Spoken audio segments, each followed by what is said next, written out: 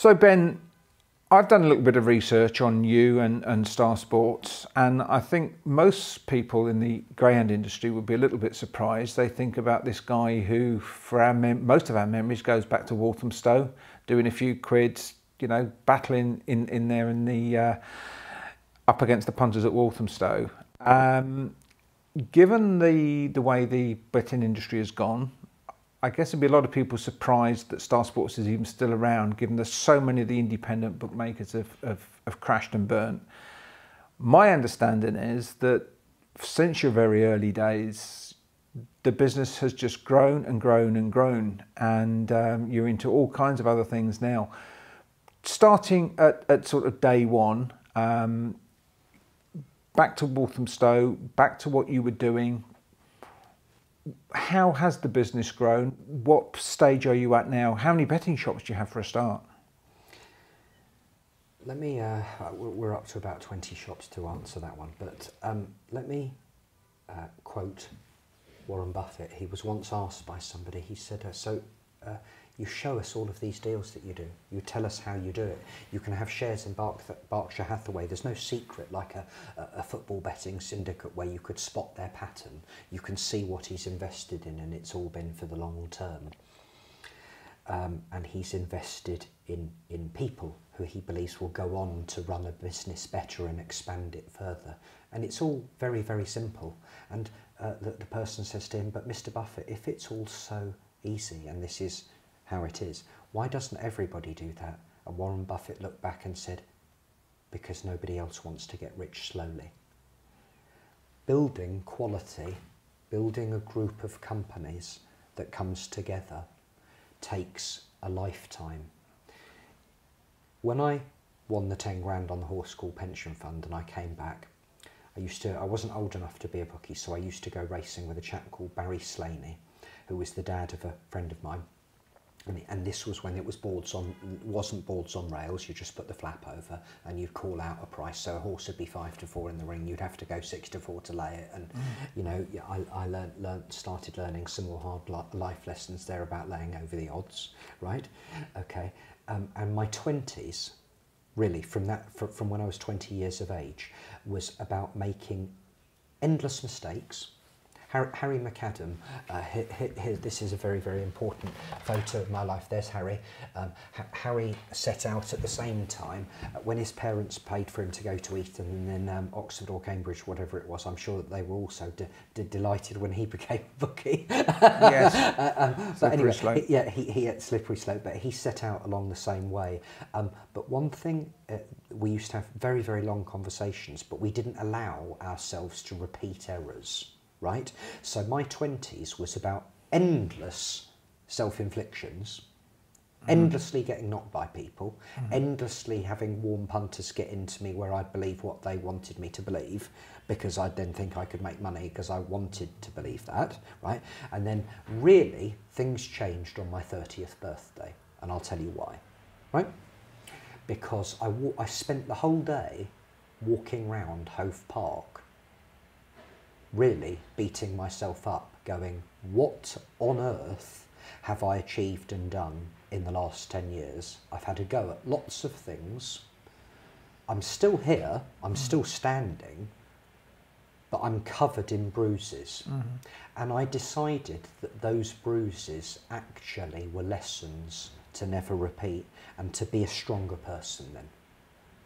That you didn't have to employ everybody on mates rates. Some have survived on it, but you didn't have to employ everybody that asked for a job.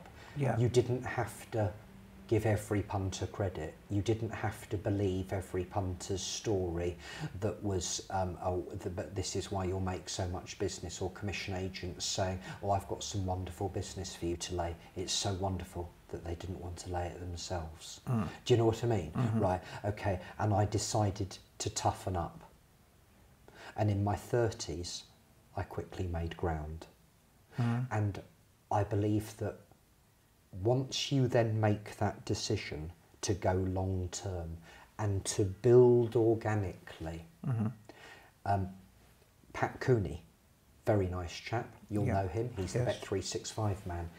Pat Cooney came and had a chat with me at Toaster once. What an amiable guy, right? And I said to him, well, I'm never going to meet Denise Coates because nobody's ever met her. What advice would she have for me? And he said, he knew like that. He said, Denise, as soon as they start moaning and saying they want to go and work somewhere else, they're not happy, they want more money, they're this, they're that, and all the other staffisms, she says, that's okay, bye.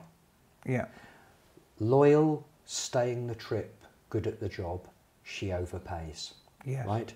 And I think it's very, very important to incentivise and look after, you know, if you've had a good Cheltenham, you know, there's an extra month's pay or whatever, you know, look after, make sure people have got the booper, you know, where possible, if where we've got the properties, they can go and use a property for a holiday or whatever. When people get married, when they have a baby, when they're moving house, I try to make sure that I'm there to help for those occasions. Yes. Because I'm, as I said, with a punter, I'm looking to marry a punter, not have a one-night stand. Yeah. And I'm looking to build an empire which will go on after me, which by the time I pass, I probably don't have much to do with it. Yes. Now, I'll give you a business analogy, right? The best analogy person in the game is Bill Esdale, who does our adverts, but I shall try and follow him, even though I'm not a football person. When you start out as a bookmaker or a professional gambler, you are the striker. You run with the ball at the other team's goalie, you shoot at goal, you miss or you score. As you build your business, you build a team, and you come back in the field to be a sort of attacking defender, right? Or a defending midfielder, and you play the ball through. Yeah. Then one day, you come off the field and you become a manager, and you run up and down the pitch line shouting at everybody. And occasionally, when they need a goal, when they need someone who can make a basis change, you're brought on for 8 minutes. And you must make that. You have to change, you have to pivot for the team. Yes. Yeah, okay, because only the leader will do that. Right, okay. Then one day, the pressure of the battleground will be too much. That happened to me a few years ago. We had some massive punters playing in the summer, and I was on holiday with my family, and I just burst into tears, and I said to my managing director, I don't think I've got it in me anymore. I don't think I can be dealing with these punters who are so aggressive, right? These extreme alpha males playing with head to head. I can't be dealing with them anymore. And the endless, like they'll say or do anything to get the more credit, to get the 202, the evens chance, to push for more and more on. And why can't I have this? And like that combat, Yes. right? Arm to arm combat. You know, it's like bare knuckle boxing. Yeah, dealing with these people, right? So then you become a chairman, and then you see the group of companies that you've created that link into each other.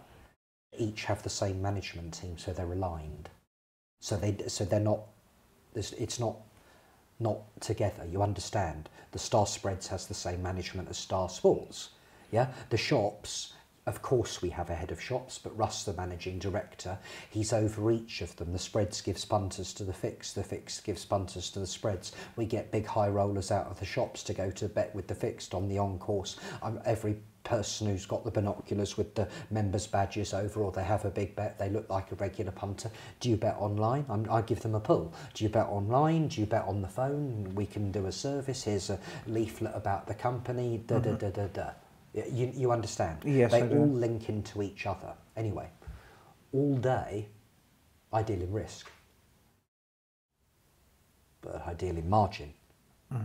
But that margin comes with great zigzags, because I will never ever be able to compete with Ladbrokes or Paddy Power or Bet365 or Sky Bet for £5 and £10 punters. No. I'm not going to have a red button on the TV controller.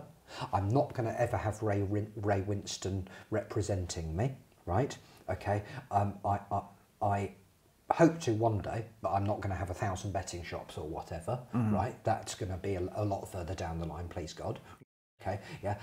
So I've got to run my own race. I will never compete with them for a £5 or £10 punter.